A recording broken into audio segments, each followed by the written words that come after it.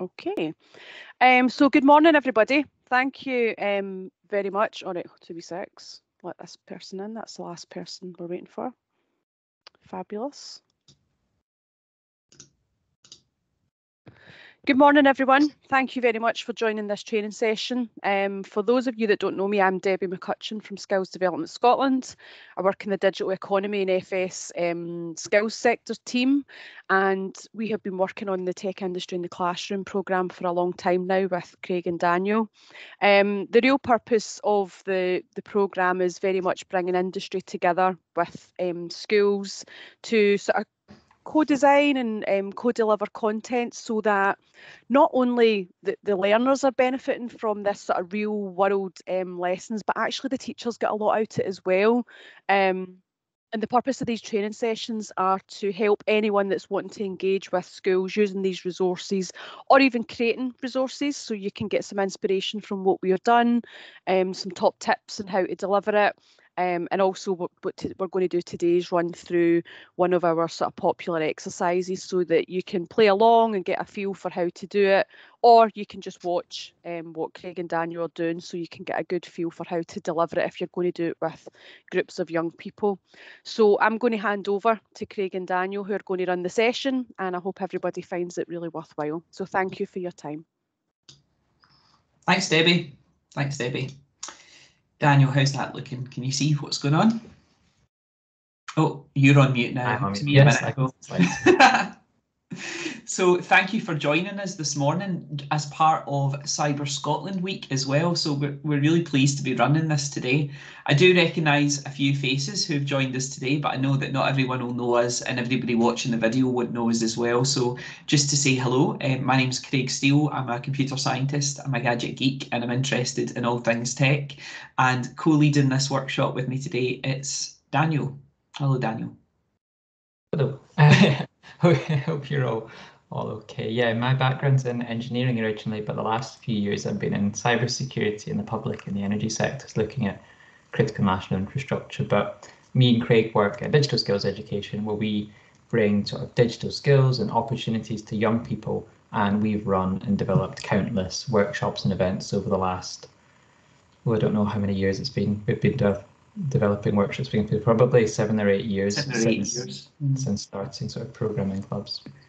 Yeah, so we've got experience working with young learners, but also training volunteers from industry as well. So I was part of a project called Coder Dojo, which is a network of coding clubs for young people as well. And that was all about how people from industry could meet with young people in these sort of social environments and share their skills and their knowledge as well.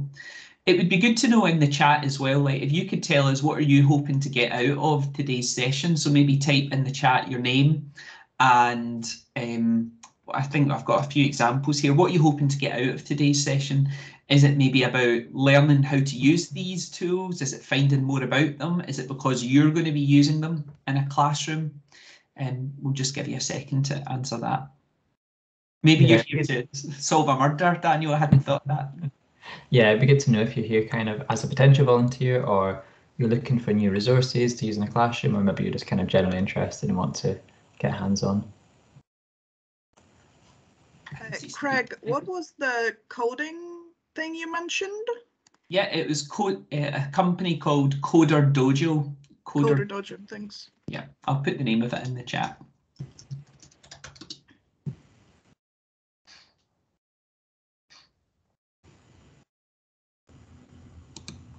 Yeah, Craig from Digital Extras, looking to see some unique and different examples of how to engage young people with tech.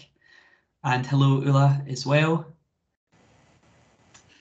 And do you only do digital forensics, or is it just one exercise out of many? Oh, we've got, like, we'll give you a sort of preview of all the different ones that we're doing. Excellent. Today we're only going to be solving a murder, but if you're interested in other areas of digital stuff, then what background are you from? Or so I'm working in version 1. It's an IT consultancy. The reason why I'm asking about other projects is because I don't think we do much in cybersecurity. So I'll take this back to the company, but this particular exercise may not be for us. That's why I'm asking about the other ones. So if you're an IT consultancy, do you maybe more interested in things like software development or? Yeah. Yeah, so we've got workshops on things like debugging and writing programming, and I can't think off the top of my head, Daniel, but sort of behave like testing, like how to test code. We've also got things on sort of data science, how you can kind of use code to kind of look through data sets and things as well. But yeah, we'll show you some of these resources later on as well. We'll keep that in mind. Brilliant, thank you. Catherine is looking to see what resources are available for schools to develop interest in the tech industry. Perfect. Maha at Digital Extra Fund, looking for examples to engage young people in tech. And Belinda saying some new resources. So Belinda's developing a young workforce coordinator for 2 schools, and you're looking for ideas and great new ways of delivering. Super. It sounds like we've got probably the perfect audience here, Craig. That's it. A nice mix then. And Maha has attended every single one of these for this, so I don't know if there's a certificate or something, Debbie, that you can give Maha for full attendance. I know, we should look into that. Brilliant. So the aims of that Industry in the Classroom project that we've been working on with Skills Development Scotland is it's all about inspiring learners into further skills development. So not just cybersecurity, but other digital technologies areas as well. And we want to be able to encourage them to consider a career in Scotland's tech industry. And an important part of that is how can we help industry volunteers support teachers and learners in the classroom by delivering high quality, industry relevant learning into the classroom. So yeah, I can see that from based on what you have said here, a lot of you might have engaged with schools directly, or you're maybe thinking about it, or maybe you're someone who's helping make those connections between it as well. And I think all the materials that we'll be covering today, Daniel, like will be useful for everyone in that sense. Yeah, absolutely. And I think kind of as well, like this kind of virtual engagement model, sort of working remotely with classrooms. This isn't something that we just started doing in the last couple of years. We've been doing this for probably at least 4 years, engaging with young people over the internet. And that's because we've had this project with SDS called Cyber Discover, and we've been running Cyber Skills Live. That's a series of sort of live and online cybersecurity, but also broader computer science into 11 to 14-year-olds. And Craig, we've had over 200,000 learners engaging with these lessons. So that's kind of an area that we focus on and we specialize in, is, you know, how can we create engaging online learning experiences. We were even doing one last night. If we look a bit tired, we did a late shift for young people who were maybe taking part from scout groups and people doing sort of learning at home with their parents. And there was a youth group from somewhere in Ireland, Daniel, as well, who were definitely taking part. There was, yeah. So we were stealing pizzas with them, which is another one of the activities. But let's not think about the virtual side of it for the moment. So thinking back to the basics, what is it that makes a great Industry in the Classroom session? So is it something like cool projects, interesting lessons? Is it getting to play with the technology? And what about from the school side? What would be a good session? Is it something that gets more of your pupils choosing it as a subject? From an employer point of view, what is it that you would want out of it? Is it the chance for your staff to do something a bit different? Is it the chance to be able to give something back? Or is it about, you know, potentially helping people know about your company so that if they were going to apply for a job in the future, they might be considering you? So when we thought back to our coding clubs, our Coder Dojo clubs, we asked learners what they enjoyed the most, which of these sort of things. And these were the 3 things that they always came back with. It's always an element of learning something new. So I know from my own experiences in the classroom that learners are always eager to learn more about technology. They enjoy trying out new tech or playing around with something that they maybe don't normally get to do in their regular class. So the educational content is important. And that's why it's not just about an industry volunteer coming in and doing a sort of fireside chat or an interview or just promoting their business. There needs to be some sort of educational content to make it worthwhile for the learner and the teacher too. It shouldn't feel like a school lesson. They like the sort of change of pace. They like the fact that this is a different type of activity from what they would normally do in the classroom. So when we've structured our lessons, they wouldn't feel like you would normally expect a classroom session to look like. It has to have its own energy, its own way of doing it. And if you can find a way to make learners feel excited or have fun or curious about something, that will also really help the learners, and it helps the volunteers feel good about being involved. But by far the most important thing, the thing that the learners said they appreciated the most about these things, is the people. It's what they told us over and over again. It's the fact that they're getting the chance to speak to someone who is doing that as a job, who is working in that industry. They're maybe by the end of the session, they're at a point where they're comfortable enough to ask them questions and find out more about it. And that's, you know, like a really key part of it. So we needed to make sure that any activities we designed brought in these elements to it. But there are barriers that made virtual engagement difficult, because we've got talented volunteers with experiences and skills to share, but we also recognise that they're not teachers. They're not used to delivering lessons. They might not be used to sort of what level are learners at, you know, and that's a difficult thing to do, even if you're in the classroom, far less doing it remotely. So the challenge there is, how do you make something that is exciting, that is at the right level of difficulty, that can be used in learning spaces in classrooms? So you might have something that would work great in an office where it's all set up the way you want it, but what could you actually do if you were in a school environment? And from a technical perspective, how can you make sure that that virtual engagement is interactive, it's easy to use, and ultimately safe? So we needed to overcome those technical issues too.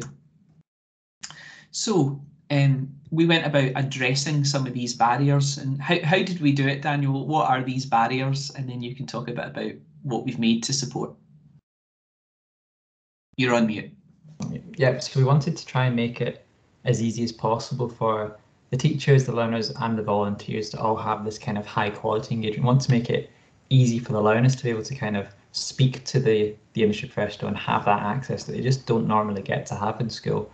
We wanted to make it easy for the teachers to kind of facilitate and host the session, but it's also really important that the volunteers don't feel like they've got a really difficult task in front of them. They've got to learn lots of things, they've got to adapt to two different setups. So, you know, we wanted something that could be pick up and play, and then they can kind of get started. So what we've done is we've created some high quality materials, and we've tried and tested them with some classes, and if you use these, hopefully you'll be able to kind of make an impact in a classroom session. So let me show you some of the things that we've produced, which are all online and you're free to use and adapt and kind of and host your own engagements with classes. So it'd be good to know in the chat, you know, have any of you any experience with some of the resources? Have you used the Cyber Skills Live website? Have you come along to a live lesson?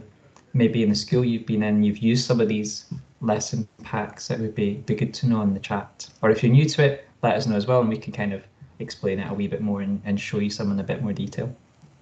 I can see a few of you are typing. I'll not put the pressure on.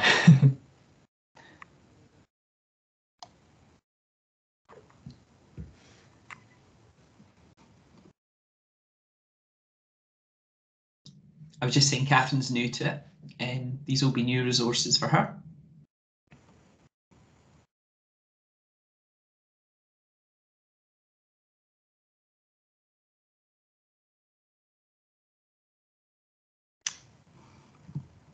As I was saying, yep, completely new. Some initiatives with high school students, but not with SDS or Cyber Skills Live. Okay, super. So what we'll do is I'll start with our virtual engagement best practice guide. And that's basically a step-by-step manual that we've created with SDS that will help you have a high quality engagement. So that starts off by telling you know how you can prepare for an engagement, and it presents regular best practice to help you get the most out of your time with the class, because you know we don't expect you to be creating the activities that you're delivering and having to kind of come up with that. So in this document, you have all you need to know about planning and running a successful engagement from start to finish. So we've got checklists, we've got guides, we recommend different tools that you can use. We talk about how you can find activities and how you can kind of adapt existing things you've got to kind of fit within a classroom period. You know, how should you structure it? How long should you spend on different things? And it coaches you on how you can make the most out of your time with a class. So this is basically the culmination of Craig and I's experience spending hundreds of hours with learners, and we've tried to kind of impart that into this guide. So for each step of an engagement, there's sort of practicable guidance that's written in a way that someone who's never done something like this can feel comfortable, confident, and capable of running a session with a class. So this page here, this covers how to give a good introduction.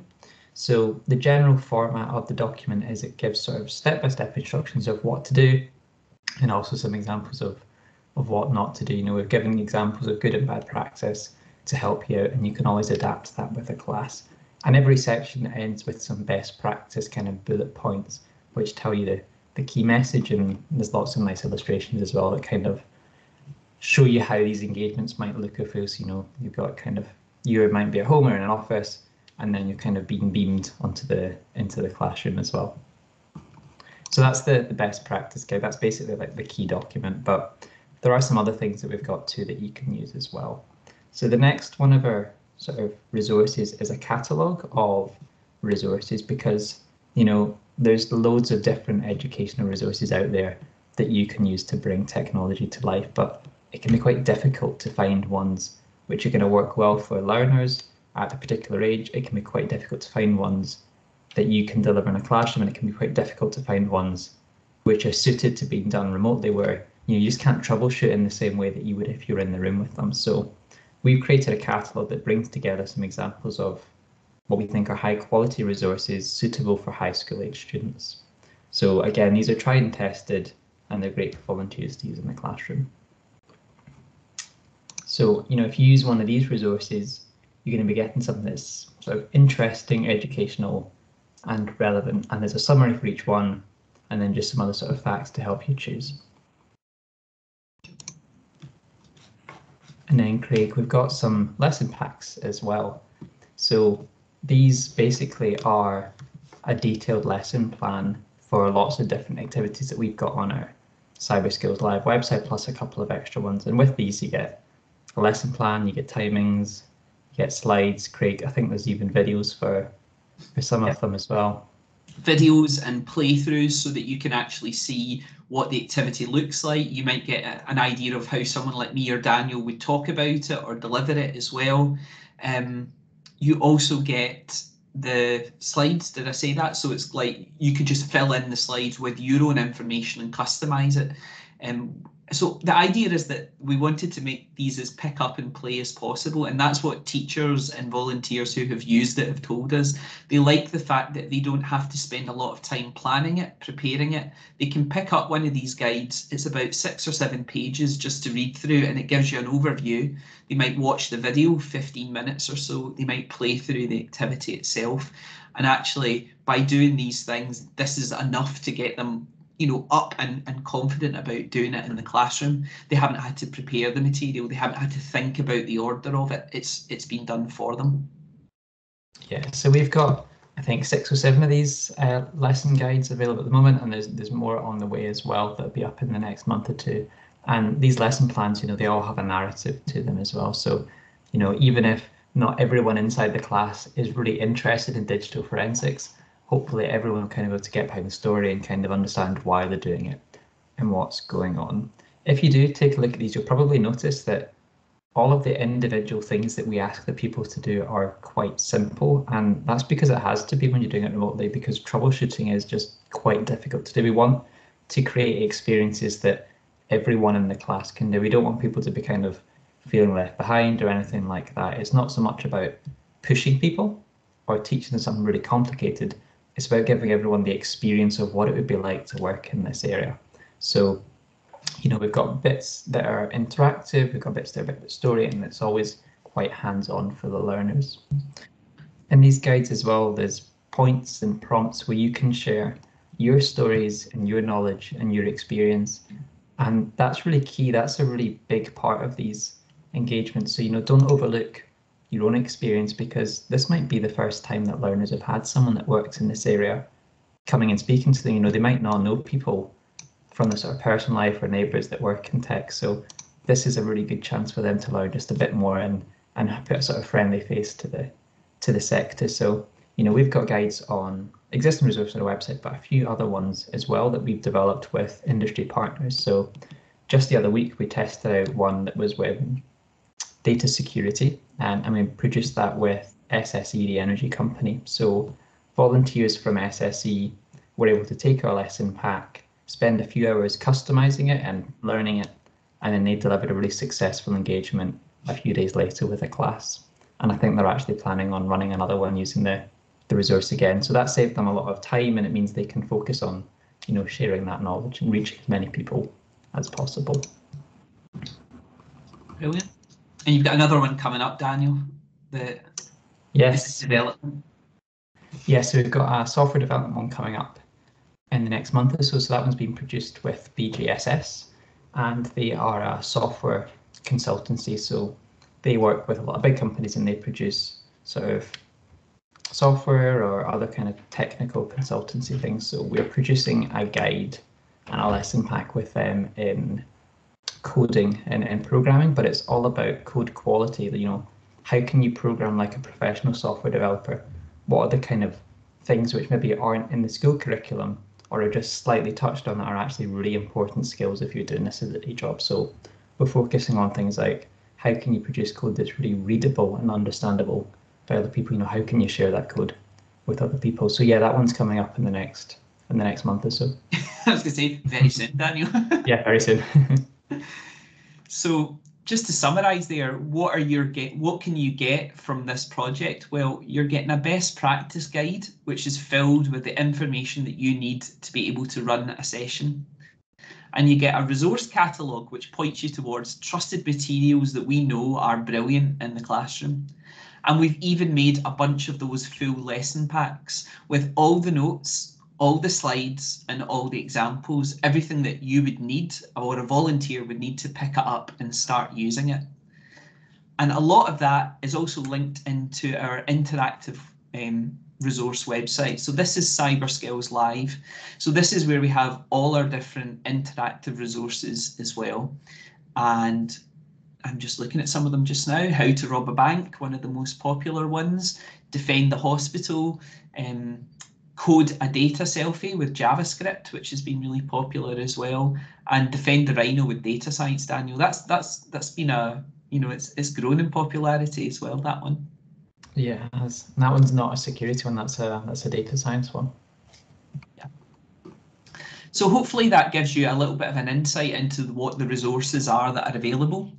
But what we're going to be doing today is we're going to be solving a murder. So for the next sort of half an hour or so, you're going to become our digital detectives and help us crack this case. So tell us in the chat, has anyone had any experience of criminal investigations before? Has anyone been involved in a murder case? Has anyone used digital forensics? It would just be interesting to know.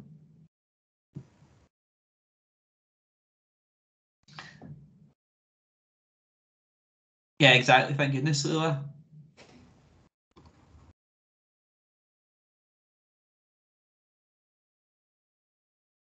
No. Nope. Perfect. Excellent. Just checking. Because we've done this type of thing before where we get to the end of a workshop and someone's like, oh, that was really good. That was brilliant. And it's like, oh, what do you do? Oh, I'm Digital Forensics Chief at Police Scotland or whatever. And you're like, oh, you could have told us. Like, we could have asked you a few things. Maybe we should start with a little video then, Daniel.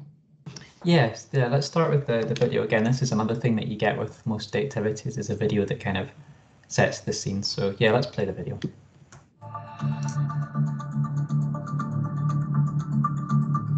In modern policing, collecting evidence at a crime scene is more than just dusting for fingerprints or searching for strands of hair.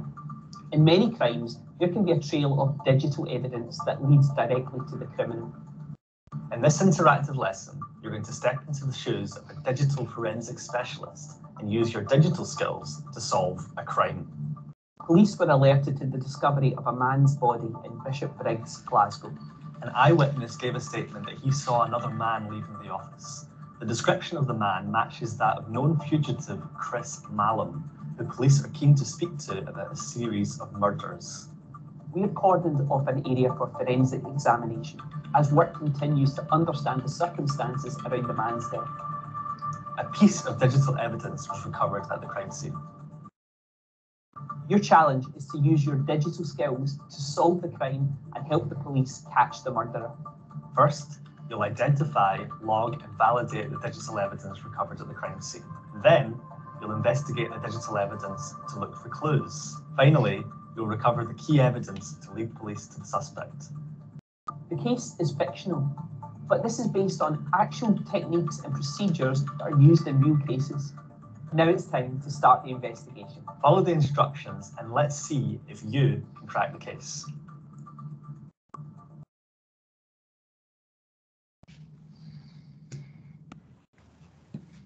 All right, Daniel, that sounds like a challenge. I think it does, yes. So I think what we can do is let's get hands-on and play the activity together. So Craig, do you want to direct where you want me and everyone to go to? Yes. So I'm going to put into the chat a link to, is that an alternative camera angle? It's not time because I'm going to that screen now. Hang on. Okay.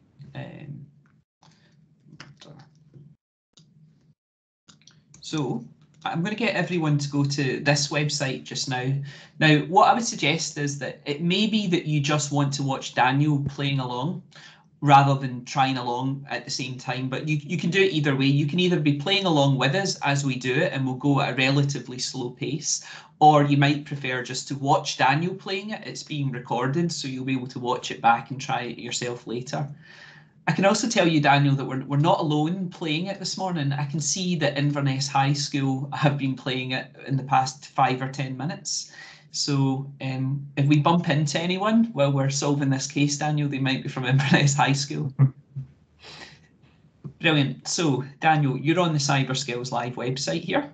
Yep. So I'm on the website. So I've clicked your link, Craig, and it's taken me to the kind of like how to solve a murder page. So for each activity, we've got a bit of an overview. And then we've got some objectives, and then there's that video that we just watched together. But let's start the lesson. Okay. Do you know what, so I'm just going to go back to the start. All right. I was testing this out 5 minutes earlier, and I've already got halfway through it. There you go. Right. Super. So say my name, and then I'm just going to say what school I'm at. So you can put in any school that you want at the moment, or you can choose other and put the name of another group down as well. That's just the way that we help keep track of who's playing it and how often they play it. That's how I know that Inverness have been playing it recently. So the first step, Daniel, choose your avatar. Choose your avatar. Oh, which one should I go for? Which one looks like me? It doesn't need to look like you. It looks like me. Which one? Let's go for this one. Who would you like to be? Nice hat. Nice hat. It's not letting me click it. It's probably because I reset my cookies and then didn't refresh the page. Can't believe you've crashed it already. Yeah, I broke our website. The first 10 seconds. Cut corners. Okay. Click my avatar. There we go. Let's get started. Okay, so if there's any questions while we're playing this, you can type it into the chat or ask us. But the first thing we've got here is, you heard in the video there, David says that there's a piece of digital evidence that's been recovered at this murder crime scene. So what we need to do is log that evidence, Daniel. Yeah, so the first step of our investigation is to log the evidence that we've got into our computer system. And it's really important that we create these records so that we can prove that the evidence collected at the crime scene is the same evidence being presented at a court of law. So we've got a picture here of the device collected, and it says it's an external hard drive, and there it is in its evidence bag. We've got a wee magnifying glass as well. So Craig, what we've got to do is log this into the forensic report system. So Craig, I think it said it was a hard drive, right? That's right, it's a hard drive. So I guess before we actually get hands on, we have to kind of do the administration. So let's log this into the system.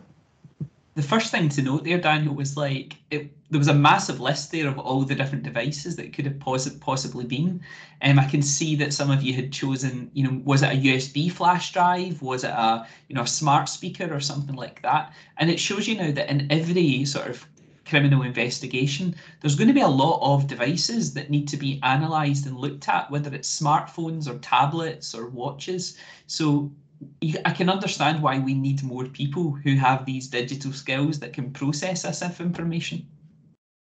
Oh yeah, absolutely. There's so many different devices there, and they're all slightly different to investigate. So, you know, there is so many more different pieces of evidence you have to look at these days when there's crimes. So yeah, there's lots of different job opportunities in this area. So let's continue on, and it's saying here, who's the manufacturer? So we need to look at the image again, and we need to log the name of the company that made this device. So Craig, can you see it on the hard drive? What's the manufacturer? It is just about, it's up a little bit, it's underneath the My Passport. Yeah, Western Digital. Western Digital.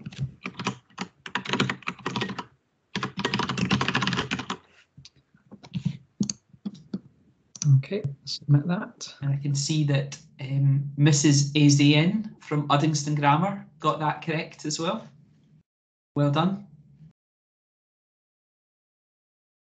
Super. So we now need a serial number as well. So Craig, we need the serial number so that we can basically identify that particular hard drive in the evidence bag. So that's a unique identifier. So, you know, no other hard drive in the world is going to have the same serial number as the one that's printed on here. So this will make sure we don't get our evidence jumbled up between cases. So let's see. So let's use the magnifying glass.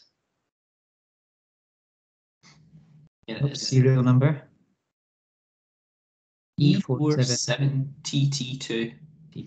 And before you type that in, Daniel, Catherine's asking what happens if you get it wrong. So why don't you deliberately get it wrong? Okay, so that's E47TTT. So that's wrong. Okay. That's wrong. So I've got to check our answer and try again.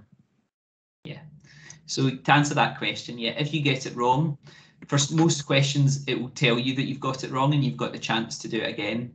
There are a couple of open questions where it doesn't matter what you've said, it will still let you continue. Yeah, and the kind of message that you get if you get it wrong changes depending on the question as well.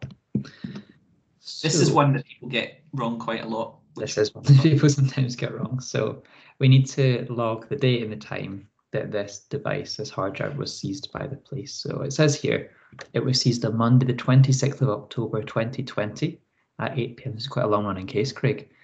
We need to add the date into the evidence system. So what's the day? The day is the 26th. Mm-hmm.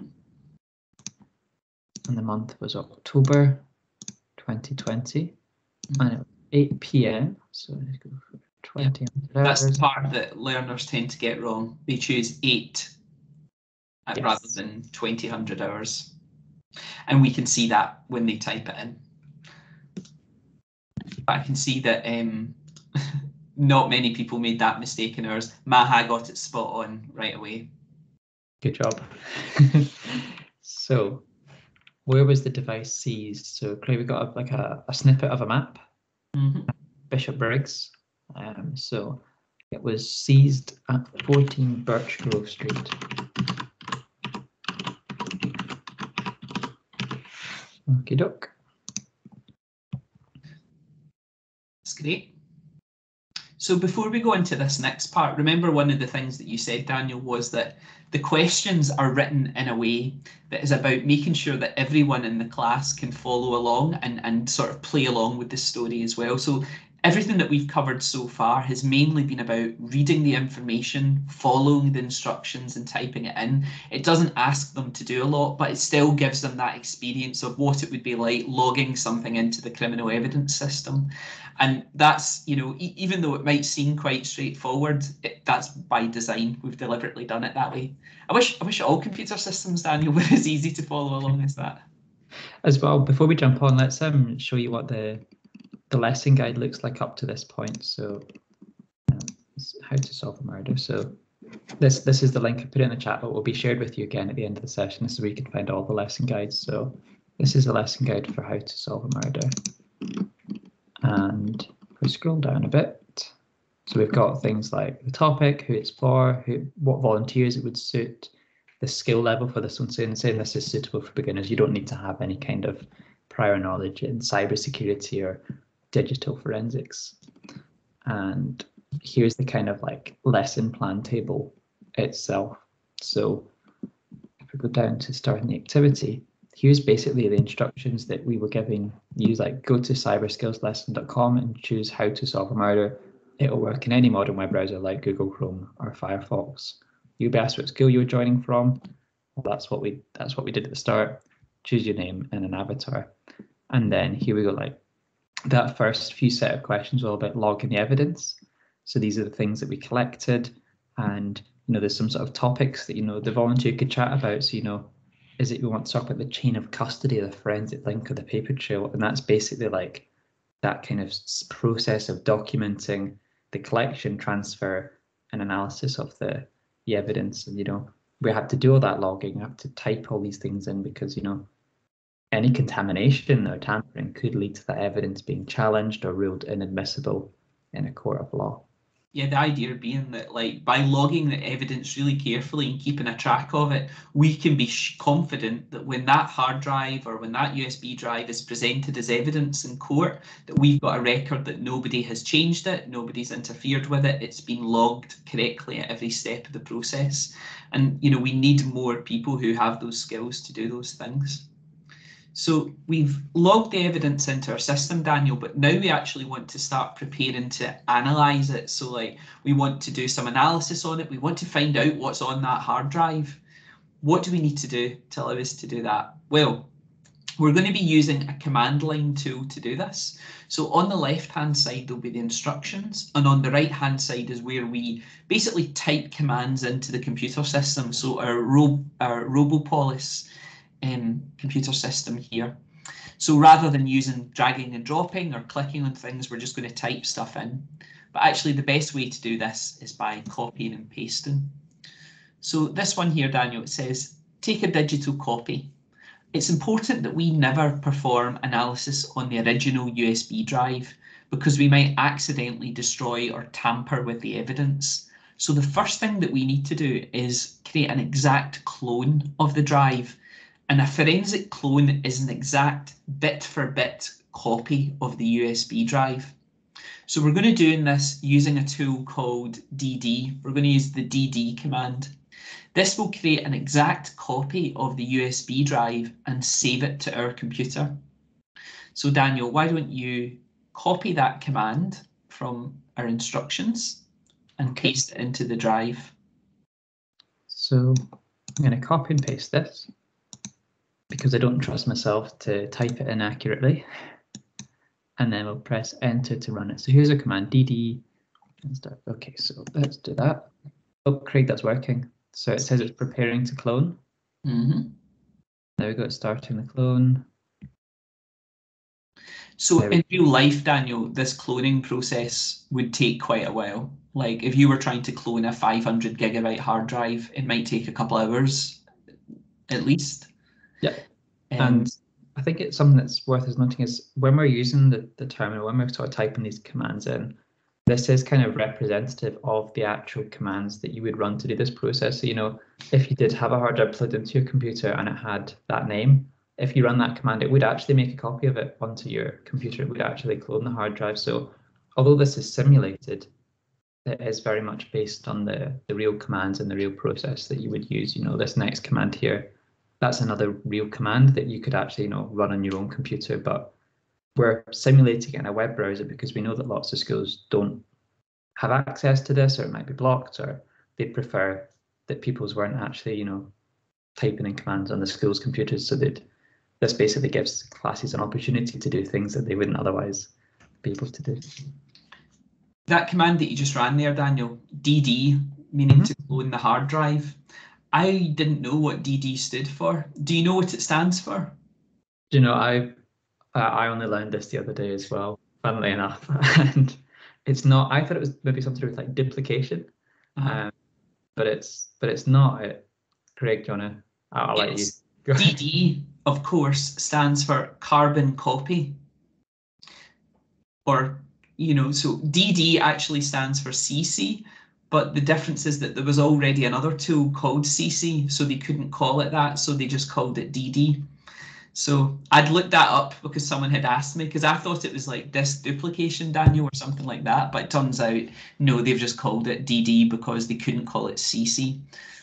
Anyway, let's go to our next step, Daniel. So we've cloned the hard drive, so we've got a copy of it. So we've made that forensic clone, but we need to check that it's an exact copy, that nothing's gone wrong when we've cloned it. So to do this, we can use the MD5 sum tool. So what that does is it calculates a hash, which is a number, that we can treat like a digital fingerprint for the file. Only that file or an exact copy of it will have the same hash number, will have that same digital fingerprint. So we know that if we run this command, if we run the MD5 sum command and the numbers are the same for the original and the copy, those fingerprints match, then we can be confident that it's a perfect clone. So that's what we need to try, Daniel. We need to try and calculate the hash values here. Okay, so let's copy that command and we'll paste it in. So yeah, we need to be really certain that this copy we're making is identical. Otherwise, you know, that's not the same as the evidence, like we're investigating something different. So, okay, so we're calculating the hash. And again, Craig, this is taking a wee bit of time to process, but again, that's realistic. You know, if you are creating a hash, that's basically like looking through every single bit on that hard drive to create that number. And even if you change like one letter, remove one full stop in one document somewhere in that hard drive, it would result in a completely different hash number. And that's why we're doing this. We need to make sure that this copy is identical to the original evidence. So we're almost there, 4/5. Great. I can see Maha's got calculated the hash as well. That's good. Ours is nearly done. If you were doing this in real life with a group, like, and you were actually using the tools, that would take literally 24 hours, maybe more than that, for a 500 gigabyte file. It just takes a long time. So that's why we've simulated it here. Oh, what's it saying, Daniel? So brilliant. The digital fingerprints match. The copy worked. The next step is to mount the copy of the image. So basically mounting is the way that we can take that copy and it will act as if it's just like the USB drive that we've plugged into our computer. It treats it like that. So we need to mount the file in read-only mode. Remember, Daniel, we don't want to be changing anything. We just want to read only. So this means we don't accidentally change any of the information on the drive. So we've got one more command here to copy, Daniel. Yep. So let's copy that command. So this is going to let us take that copy we've made and we're going to be able to browse through it as if it was actually plugged into the computer, even though the real hard drive is actually going to be in an evidence bag kept somewhere nice and safe. And we're doing it read-only because, you know, we don't want to be able to change it. That might be tampering with the evidence. So, okay, we're mounting it. Checking the image. There we go, mounted successfully. The drive is now ready to be analysed. Super. Craig, I think we can start analysing that digital evidence now, finally. So that second section there, again, basically, you know, a little bit more complicated than the first part, but ultimately they're needing to copy and paste the commands in. So even if they're not fully understanding what is a hash, what is a forensic clone, if they can copy and paste in the commands, they can still continue with the activity. This is the part where they're now using a bit more investigative skill. So this is the part that's important, that they follow the instructions in the correct order. If most people get this part wrong, it's usually because they've typed the command in the wrong order, basically. So Daniel, we've mounted the drive. We're going to go and look into it. Let's start looking for this digital evidence. So it's saying here that the suggestion is that we start by reading the text message conversations that have been stored in the computer. So, like, you know, one of the most important ways that you could find out what someone has been doing or who they've been talking to would be able to read their conversations that they've had, their instant messages. So Daniel, we're going to use a command to go through this drive. So you're going to use the ls command. Okay, and the ls command, that's short for list. So it's a wee bit closer to the real word than dd was. And that will give you a list of all the things that are in that current directory, which is another name for a folder. So let's run that now. So I've put in ls. And Craig, I can see we've got 4 folders here. We've got a folder called apps, a folder called chats, a folder called document, and a folder called photos. Yeah. Now, on a normal computer, you could move into one of them by just double clicking on it, but we're in the terminal, we can't point and click. we have to use another command. And that command that we're using is the cd command, followed by the name of that directory of that folder. So this stands for change directory. So Craig, I think we should maybe take a look at the chats directory if we want to. Let's move into that folder. So cd chats. You can copy and paste it or type it. That's fine. Okay. So now let's list the files that are in that folder again. So the ls command. Okay, ls. So what we're seeing here, Daniel, is these are all the chat logs. These are the files. This is who our suspect has been talking to. So Alice, Charlie, Duncan, Elizabeth, Frank, Gemma, Neville, and Rafi. Now, Daniel, the instructions here say I recognise one of those names. Neville Doublecross is a known criminal, Daniel. So I am interested to know that what the suspect has been chatting to Neville Doublecross about. So let's read the chat log. So to see the contents of a file, we're going to use the cat command. So cat Neville. Yeah, copy and paste it, Daniel. Don't trust your typing. Well, I've only got one hand free. There's a dog on my arm. Okay, so Craig, what happened there? I hit that, I typed in that cat command, and now that's printed out literally hundreds of messages between Chris and Neville. You know, these are just even over like a few days. Like, they're having loads of messages, Craig. Yes, so the problem is that you might have, you know, a big chat conversation with someone. We don't have much time. We need to narrow it down. So we can use another digital tool to help us. So it says here, this is a massive chat conversation. We don't have enough time to read through it all, but we can use a tool called grep to search the file. So let's try searching for the phrase Bishop Briggs, Daniel, because that's where we know that this happened. So what this will do is search through that file and pick out any of the times that the word Bishop Briggs has been mentioned. So Daniel, I can see the chat here. Chris says, the traffic is murder in Bishop Briggs. It's not that type of murder we're looking for today. Neville says, the sooner the bypass opens, the better. And then Chris says, you need to come visit me in Bishop Briggs sometime.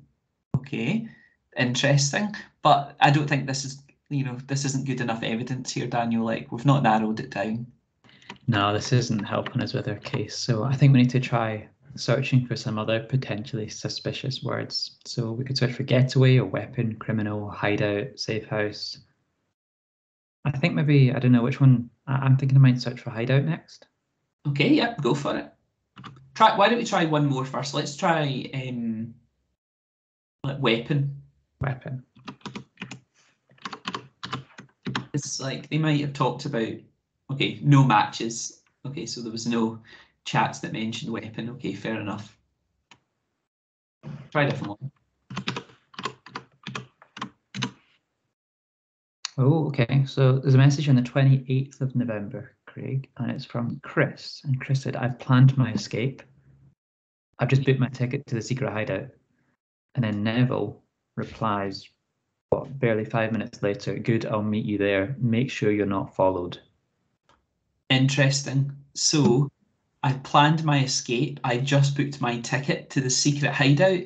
And then Neville says, good, I'll meet you there. Make sure you're not followed. This is key evidence here, I think, Daniel. Someone, you know, that the suspect here is hoping to travel to a secret location. I wonder where he'll go, and can we catch him in time? So let's see if we can find some more digital evidence that could lead us to where the suspect might be. Yeah, let's continue. So, okay. So if you were planning a secret getaway, by that I mean you're a criminal planning a secret getaway, and you'd probably have to use a computer nowadays, Daniel, to sort of like plan it in some way, wouldn't you? You would maybe look it up on a map, or you would book tickets to it, or you would do some research, like, you know, where could I hide out? Where could I stay in these places? So people's web browsing history would actually tell you a lot about that.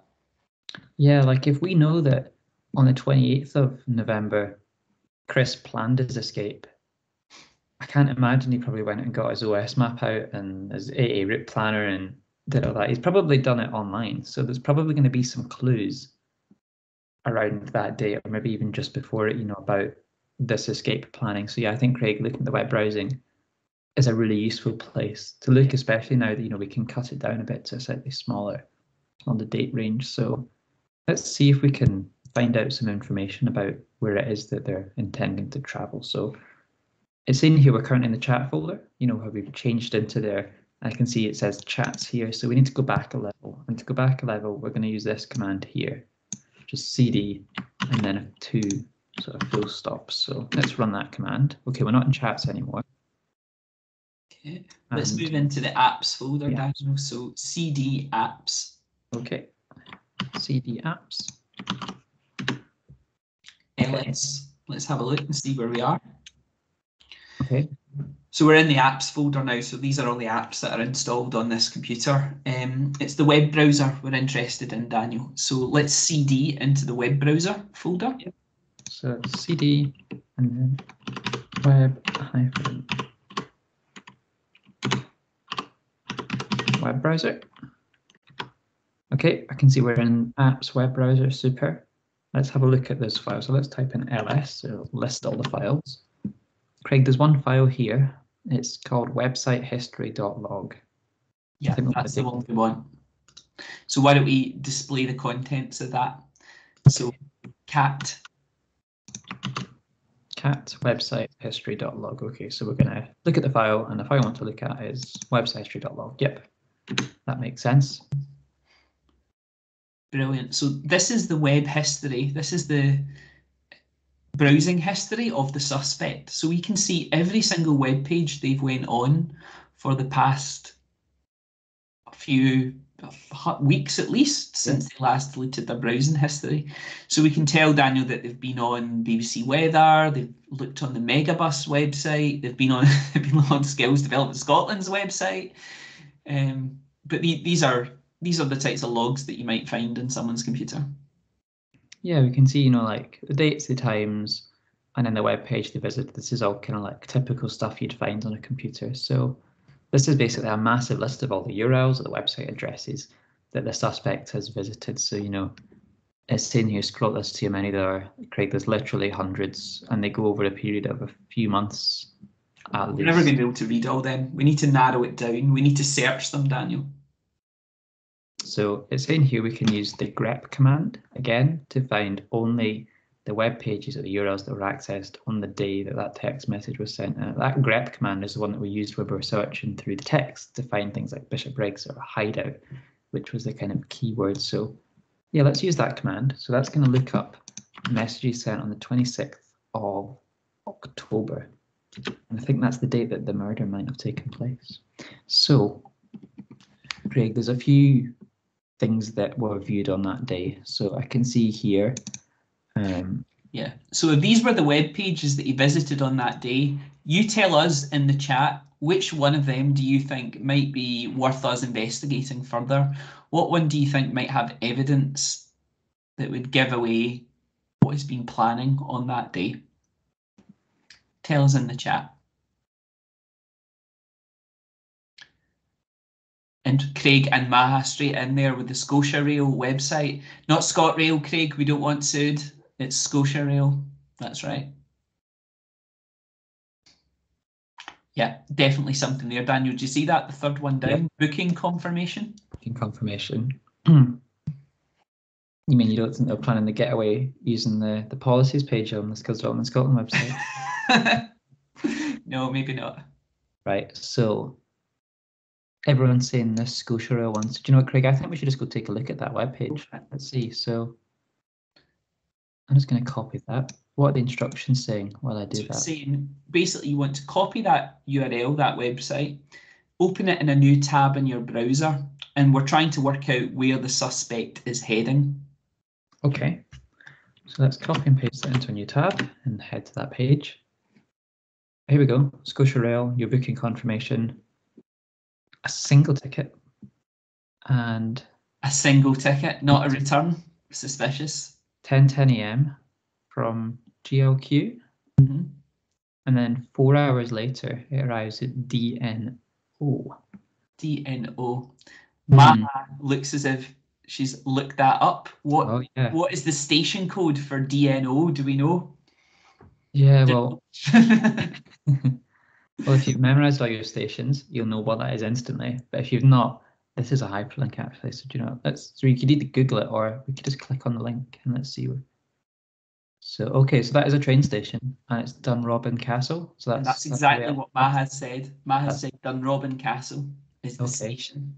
So let's go back to the. Whoops, I almost left the Teams call there. Digital forensics report. Okay. Can you tell what the suspect is heading? Type of place name.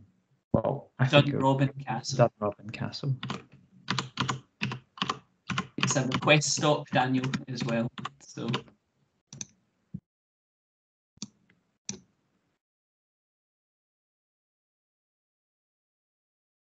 Brilliant. Brilliant. I think you solved it. I think you solved it. I must have accidentally skipped it. I think you double clicked it and you moved on. But if you fill out the evaluation very quickly, Daniel, you'll see the final result.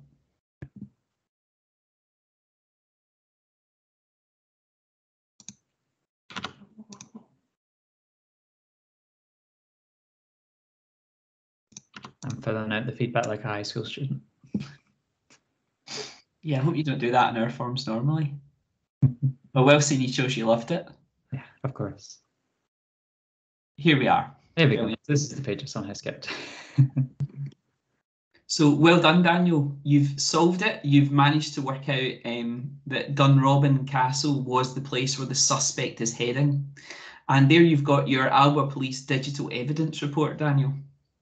Yeah, so PC Daniel of Brigadoon High School Division interrogated a USB hard drive and, performed a full digital forensic analysis, discovered communications between suspect and known criminal, and discovered browsing history suggesting suspect is intending to travel by train to a location in the Highlands. So this is the type of thing now, at the end of the activity, there's a few ways that you could have played this with the class. You could do what me and Daniel were doing there, where you lead them through it, you kind of tell the story with it, but all the instructions are also built into the activity. So another way that you could do it is you could introduce it, set the scene, put people on the website and get them to work through it while you sort of support them. If you were doing it in person in the future, that would be probably the best way to do it. But doing it virtually, you might do it like the way Daniel and I did it there. And what that should hopefully you can see that one of the benefits of doing that way now is that at this point, the learners will have a better understanding of what is digital forensics, why is it important, what are the types of things that you might do if you work in a digital forensics team. And that doesn't matter whether you're in the police or whether you're in another organisation, a lot of these steps will be the same. And at that point, they're probably in a better position to ask you questions about what you do in your job, or a bit more about what it's actually like as well. So at the end of it, there'll be links to those resources. And I think, Daniel, on the end of the lesson plan, there's the frequently asked questions that people normally ask too. There is, yes. So in the lesson plan, again, we've got instructions for the other bits that we did. So sort of looking through the messages, we've highlighted the key messages in case you've not got it up on your screen at the same time. Finding the hideout, asking them to look at each of the page. One's for Scotia Rail, they should look at this one, look at the destination. There's the answer. So, but yes, Craig, you were mentioning those kind of frequently asked questions. So you probably definitely want to have some sort of Q&A time with the class at the end, especially after, like you say, Craig, they kind of warmed up to the idea of what digital forensics is, types of tools they use, the types of cases that they might be solving. So, but there are questions that, you can't expect everyone to know the model answers to. So we've provided some answers of kind of the types of things that so how much do you get paid? Well, you might not want to see your own salary. That's probably not useful to them, but you could say people work in digital forensics on average get paid around 25,000 a year when they start, and with experience you can earn 30 to 45 or 80 in more senior roles. Do you only work with the police? A lot of digital forensics people work with businesses that have accidentally deleted files or think they've suffered from cybercrime. Maybe someone only sometimes works with the police. Where can you study? What school subjects should you pick? So we've given some answers to those questions, which, from experience, these are the questions that get asked the most often. And I think what's important about those answers, Daniel, is that they're relevant to learners in Scotland and they're quite specific answers. So like, where can I study digital forensics? Actually saying the name of the course, the fact that you could do it as an apprenticeship, the fact that Abertay University offer it as well, or there's, you know, different specific options. Same with like what subjects should you choose as well. Being able to sort of give more concrete answers to those is useful too. But hopefully, I think that's us got to the end, Daniel, of the lesson pack and the lesson plan. And that's us covered the sort of activity and what you could expect to find in one of these sources as well. So we've got a little bit of time now as well. If you've got any questions about the activity, if you've got any questions about the other materials that we've made, the other things on the website, then Daniel and I would be happy to talk to you about it just now.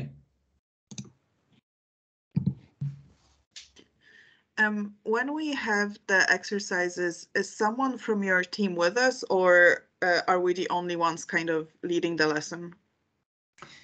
Yeah, so I think, Debbie, am I right in saying that the idea is that you would team up with the school yourself? SDS might be able to help facilitate some of those initial conversations, but it would be the industry volunteer, like someone from your team working with them. Is that right, Debbie? Yeah, so what I've got, and I'll share with everyone on the call afterwards, is a toolkit to just sort of support and help with school engagement. If you're feeling confident to just, you know, go forward and put some opportunity out there, which is through the marketplace platform, then that's a sort of straightforward route to do it, and a school will then sign up for that offer. If you're looking for a bit more support, a bit more support around what to deliver and how to deliver it, and then actually reaching out to schools, it's something that me, well, SDS, but pretty much me, would work with folks on to help. So as I said, I'll follow up afterwards and I'll share links, but if you're wanting to contact me or have a chat with me directly, that's fine as well. Perfect, thank you.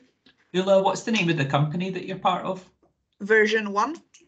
Yeah, version 1, just wondering, that's great. That's cool. Does anyone else have any? I was going to say, if Ula's going to look at one of the other resources, Daniel, I would say that the best one for IT company might be one like the debugging coding disasters on the website, or the ones that are being published that you worked on with BGSS, the testing. Yeah. I'll show you the debugging one just quickly, just so you get an idea, because I quickly went through the lessons. I like the defending Rhino one, but I like data science, so maybe I'm biased. What I would kind of ideally like, I think it would be for you, Debbie, if I could follow up with an email, or maybe we could schedule a quick call, just because the cases, they don't really tell you exactly what sort of concepts are delivered. You kind of like, they just give you very high level overview of what's done. So just to make sure that we actually have people who do exactly this. So I should reach out to you, Debbie, I'm assuming. Yeah, please do. Okay. You can follow up after the call, and it would be great to have a chat with you, yeah. Okay, excellent, thank you. Yeah, we can help with that, Debbie, if you need any details about those concepts. We haven't put them all on the home, like the front of it, because that's where the pupils would normally go in, and they probably don't need to see that, but the actual people who are leading it would want to know that. That's great. Belinda, I can see that Maha had your hand up, and Belinda's got a question in the chat. So I'll go for Belinda first, and then I'll come to you, Maha. So Belinda says, are all the courses designed for secondary age, and any plans for primary? Do you find them useful for young people with autism, for example? So the courses, all these activities were originally designed for sort of S1 to S4. However, we've written them in a way that we know that they can work for older age groups, but also for, I would say, upper primary tend to be using it too. And I think Daniel and Debbie, our statistics seem to suggest that primary schools are using it and playing it, even though it's probably not, some of the wording isn't ideal for that age range. Yeah, I definitely agree with that. I think the vast majority of our plays are from high school students, because that's who we kind of promote it to, but we do get primary schools playing as well. Mostly it's primary 6s and primary 7s, and they are kind of definitely capable of doing all of the activities. You know, we don't ask them to do anything that's too technically difficult, but I suspect that without maybe some of the kind of extra knowledge of things you might have picked up by that kind of age, or even the things that you start doing in like S1 computing and stuff, that probably means that the high school students probably get more out of it, I would say, because they probably understand a bit more, like it won't be quite so new to them. They might be kind of like understanding why they're doing rather than just blindly following instructions. But that's not to say that the activities aren't probably fun or a bit different for primary kids. But yeah.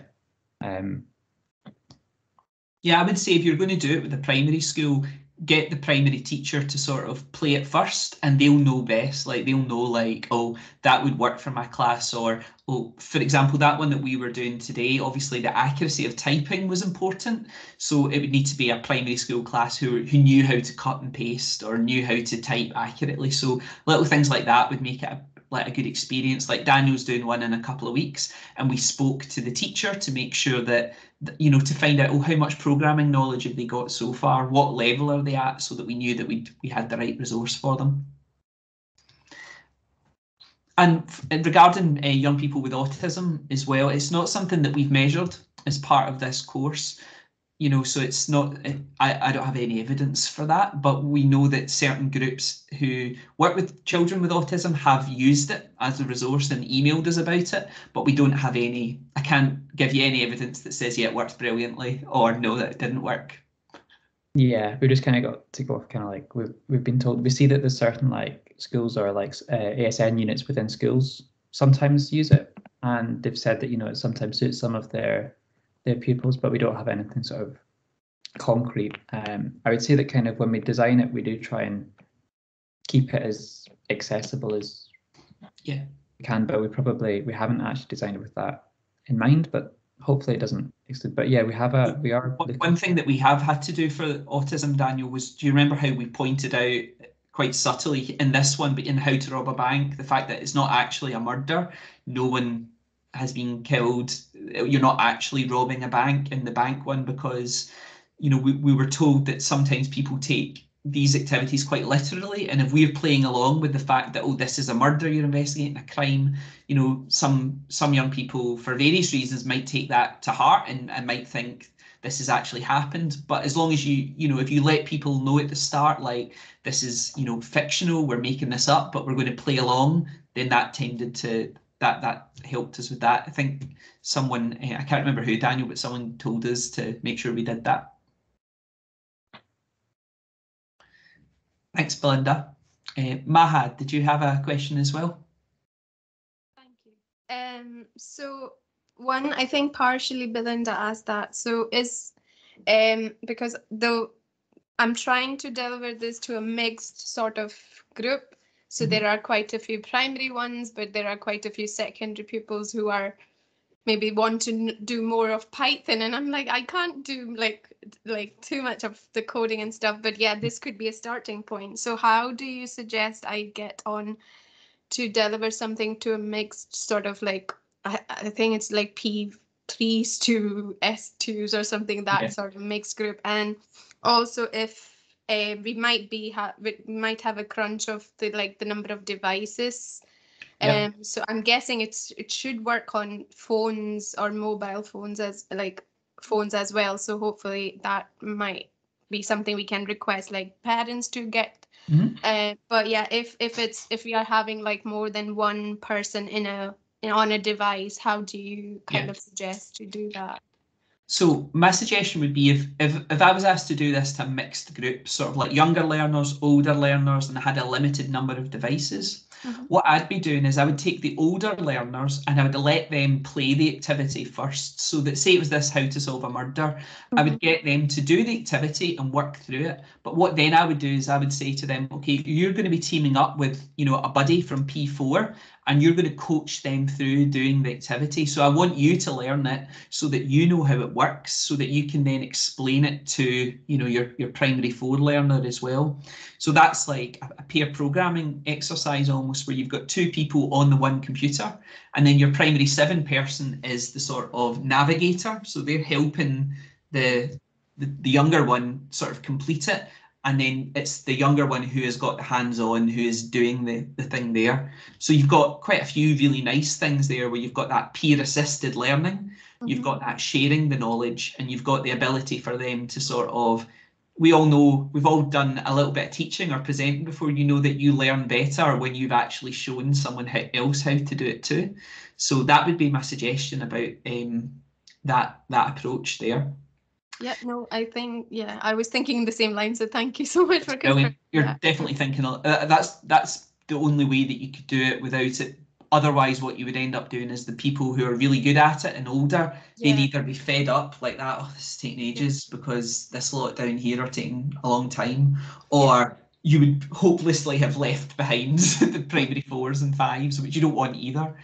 In terms of the activity, like our activities are designed mainly, these ones anyway, for the desktop computers or laptops, because there's a bit of typing involved. They probably would work on tablets and phones, but I would say, Daniel, not well. Like, would you agree with that? Like, it's hard. It's not as easy. I would say it depends on the activity, but most of them require you to type some things in. And if you're on a phone, then the keyboard's going to cover up half of the screen, or even just from experience, copying and pasting on a phone can get quite fiddly. So I'm just imagining that someone like in this activity we just did there, some of the steps we had to copy in those CD and those LS commands. And I can see it becoming almost a bit of a kind of, you'd spend just as long trying to type or copy and paste, and that might distract you a bit from the activity or the story. So some activities work better than others. So like, for example, on like a tablet, things like Defend the Rhino works quite well. Okay. But some of the other ones, maybe like Coding Disasters, where you actually got to edit some Python code and then run it, and it helps you through that. I maybe wouldn't do that one on a tablet because the keyboard might be covering up part of the screen and it might be a bit more frustrating. Okay, that makes sense. And sorry, I don't know if you mentioned that, but it's just I'm intrigued. Who did you develop this like activity? Did you like speak to some people? The murder? Yeah. The murder one, we had spoken to people from Police Scotland, but they didn't co-write it with us, but we asked them that, is this the type of thing that happens? Is this what goes on?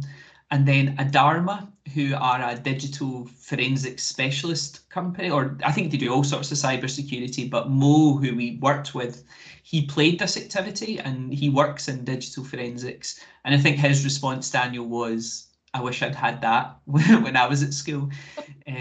Although it isn't what he does on a day-to-day, he doesn't do it for the police, he does it for other reasons.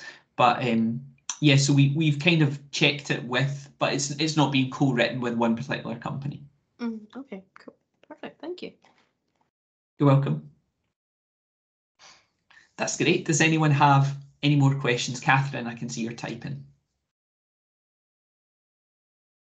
No, it's just not a question. I'm going to have to go, but I was just going to say it was really, really good. I really enjoyed going through the resource, and it helped to actually do it with yourselves rather than just read. Yeah, I was going to say, like, reading the lesson plan would be useful, but like, I think actually seeing us do it, try it out, watching the videos, probably for a lot of people would make more sense. And now that when you go back to look at the lesson plan at some point, hopefully it'll all jump out and you'll be like, oh, that's what they were doing there, or that's what that meant. Yeah, I feel like I go into the other resources now myself and have a good look around. Catherine, they also sent us like an actual video of Daniel going through it. I can't find the link, but I'm sure if you ask them, they can send it to you. So besides the actual text, they also like provide us with the video. Great, thank you for that. Quick question about scheduling. So let's say we decide that we want to do the Defend Rhino, let's say. How does the process look like then? Then you reach out to the schools and then we set a date?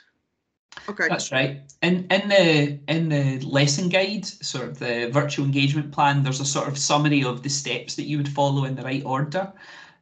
Basically, you would contact the school first. You would speak to them about what classes they're interested, you know, what age of the classes, what time would suit the teacher in the class, matching that up with the volunteer, and then, yeah, getting it into the diary. We think that process would normally take, you'd probably need to spend about an hour or so with the, you know, maybe not a full hour, but like half an hour talking to the teacher about those sort of things. and then an hour or two at least, given the chance for the volunteers to practice, to sort of rehearse it before they actually do it with the school. Debbie, I can't remember the suggested total amount of time it would take for a volunteer to do it. Do we estimate about half a day in total? Is it something like that? Yeah, I mean, I think that half a day is probably more than enough, but it depends on, I suppose, confidence levels as well. If you feel that you can just jump right into it, but I think, it's a pretty good idea to sort of practice it a wee bit on your own before going into the school and just having that confidence and running through it. So, and then the actual session would take a period. So that'd be, what, an hour? Yeah.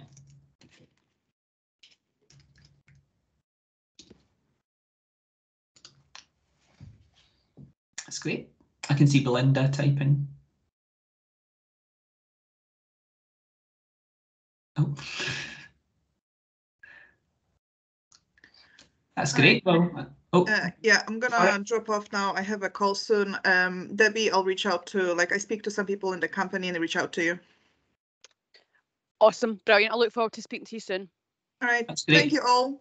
Thanks, Looks like everyone. a brilliant initiative. Looking forward to it. Thanks, everyone. Bye. Thanks. I'm waiting for my certificate. We'll put our heads together, Maha, and see how we can get something sorted for you. That's okay. You might be getting a badge soon as well, though, Maha, from your other course. Oh no, because of course you missed one of them. You'll just need to catch up with that. I'm so angry that I can't. It's our board meeting, Mel. So that's understandable. I hope we get funding to run that course again, and then you can get the badge. So yeah. I was going to see if I can record, I have a screen recorder, maybe record it, go through it later and say, by the way, I have finished the course, but I need to be there. Craig is still in the chat, I guess. So I need to be in the board meeting. I can't be doing both at the same time. That's fine. That's fine. We'll keep you up to date when we're doing it again so that you definitely get an invite. Is it just for this financial year you had the funding? Yeah, we did it twice. We did the full course twice and then it was fully booked and they gave us one more set and they were like, it has to be done by the end of March. So we did that and then we're hoping that there's been a huge number of people signing up. So yeah. Yeah, I did send the feedback you should have more sessions booked. We'll use that as evidence. Thanks very much, Maha. Thank you. Thank you so much, Daniel. Bye. Yeah. Thanks. Bye. Bye.